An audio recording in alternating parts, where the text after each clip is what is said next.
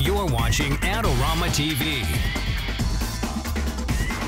Hi everybody, welcome to another episode of Adorama TV iPad app reviews. Well, this week we have an awesome app. It's called the Photographer's Contract Maker. On Digital Photography 101, one of our sister shows, I actually did a video about street photography. It's episode 70, and in that video I mentioned that you can get contract and model releases right on your iPad or your iPhone, and people asked me about some of those apps that can do that. Well, this one does just that, but it does even more than just model releases. It actually does contracts. So if you have a second shooter at a wedding, or if you need to talk to a client and have a contract for a photo shoot, well, the Photographer's Contract Maker can do all of that, and you can even create custom contracts. So let's take a closer look at the Photographer's Contract Maker.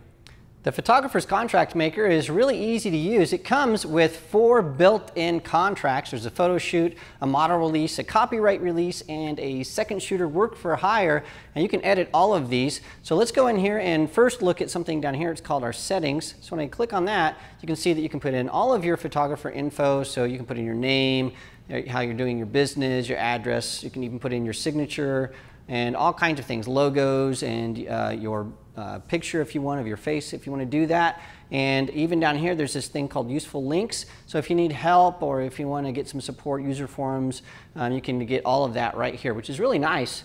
And so we're going to just leave this, and you'll see photographer's name shows up. It could say, you know, Mark Wallace or something like that. Now the other thing that you can do here is you can add clients, and I've already added 2 clients. I've added Brenda Model, which is a fake model that we're using, and Rich Rush, he's a photographer friend of mine, so I added him in there. So you can click import, and then I'll open up your contacts. I'm not going to do that because I don't want you to see all my contacts. Or you can go in and click add, and then you can just type things in just like you would on a normal contact list and add people that way. And so it's really easy to keep a list of all of your clients and your models and all those kinds of things. And then of course you can delete if you want to get rid of somebody that's in there, which I don't. So I'm going to go back here to this, and I'll show you how you can build a contract. It's really easy. So this contract would be for maybe if I'm working with a client and we're trying to determine the terms of the shoot. So I could go in here and say, here's my photo shoot, and I need to add a few things. So first I need to add a client. So for this I'm going to say Rich is the client, and you can see there it says Rich Rush. And then if I need a witness for this contract, sometimes you need those, sometimes you don't. But I'm going to say Brenda is going to be the person that's going to be the witness, and she'll be able to sign that. And let's say we're going to shoot this on July 18th. And so I'll say done. And then we're going to start this at, oh, I don't know, 9:30 in the morning. Sounds good. So we have all of those things done. Now what I can do is I can click preview. And what that will do is it'll bring up the exact contract and say here it is previewed. So it's got my contract, the sample, it's got all the different things in there, shoot prices, etc. And this is a template, so you can modify this. And then once you have that done, I can say, okay, client, I want you to sign it. Once I click that, then the client signs that, and so I'll just type in B for Brenda and hit save. And then you see that that pops in here at the bottom. So actually I should have typed in R for Rich Rush, but that's okay. Now if I say witness sign, that should be B because Brenda is the witness. So I'll say Brenda. And then you can see here in a second that'll pop in, and then at the bottom, there it is, 2 signatures that aren't really signatures, but there you go. And that's how all the contracts work. So I can then save that, and it's going to say it's already saved because it does that automatically, which is really cool.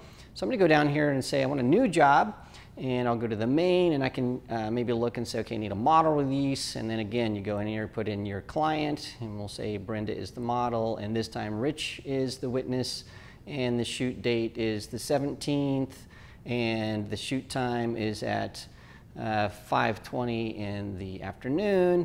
Now the difference here is I can hit preview just like we did before and put in everything. I can also hit edit, and this works for any of these contracts. Then I can change things if I need to, and I'll show you what these placeholders are here in a second. But I can go in here, and if I needed to change something, I could go in and say, you know, this is a test, whatever. So if there's any kind of thing that needs to be modified right on the premises, you can do that. And once I have that done, then I can go over here and click preview.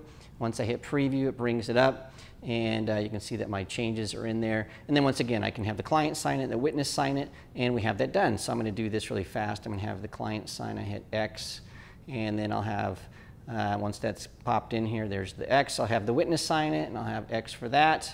And then I can show you some other features. Now once that's done, Once again, I can save this. It's going to say it's already saved, so that's okay. We'll go back here. Let me show you a couple other things you can do that make this really a powerful application. So I'll go back to the main menu here. Now, let's say that I want to edit some of these model releases.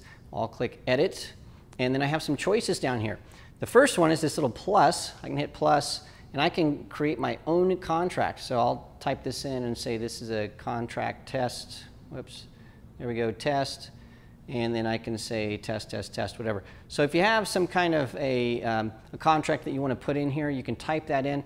There's some things that are really interesting that you can put in here. So for example, if you wanted to say dear, and then the name of your client, well, you don't have to type the name of the client in there every time. You can just go to the placeholders here, and then you can say client.name, and just like a form letter, that's going to put in the name of the client.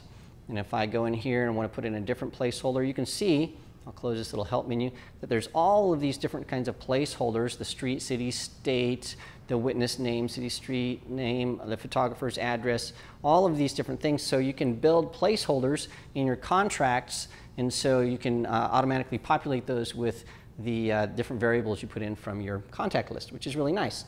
Then I can save that, and then you can see that now I have my contract test, and if I want to use that in the future, I can just pop that in right there. Now there's another thing you can do that makes this really neat. You can push this 2x, and that is saying, hey, I'm going to duplicate a contract. So let's say I have a model release, but I want one that's time for print. Well, you can see that now I have 2 of those, so then I can go in there and I can edit this new version that I had and make that into maybe a time for print model release. So you don't have to start from scratch, which is really nice. You can also delete, and you can change the order in which these things appear. So if I wanted this one to be down at the bottom, I can do that. So it makes it really, really easy to do things. If I go back to the main menu, there's one more thing I want to show you, and that is that I have this saved list. So all of the different contracts that I've put in here, if it's a model release or a property release or whatever it is, you can put that in there, and it's a saved contract, and then I can just bring that up at any time. And then once that's there, I can do several things. I can have the client re-sign it or the witness sign it. But the other thing I can do is I can click email, and this will actually convert it to a PDF, and then I can send that off to my client or the model. So everybody has a version of that contract, so it makes sure everybody knows what's going on. Well, that's the Photographer's Contract Maker. It's an awesome app for professional and semi-professional photographers, and it's only about $3, so it's a great investment. Well, thanks again for joining me this week. Don't forget to subscribe so you don't miss a single episode of our videos. And if you have a suggestion for an iPad app that you'd like me to take a look at, you can send that suggestion to AskMark@Adorama.com. Well, thanks again for joining me, and I'll see you again next episode. This episode is brought to you by Adorama TV. Visit the Adorama Learning Center where you'll find photography tips and techniques, links to the gear used in this episode, and related videos. For all the latest photography, video, and computer gear, visit Adorama.com. And the next time you're in New York City, visit our store located on 18th Street between 5th and 6th Avenue. Well, thanks for joining me this week. Remember, make sure you subscribe to our videos so you don't make... Sorry.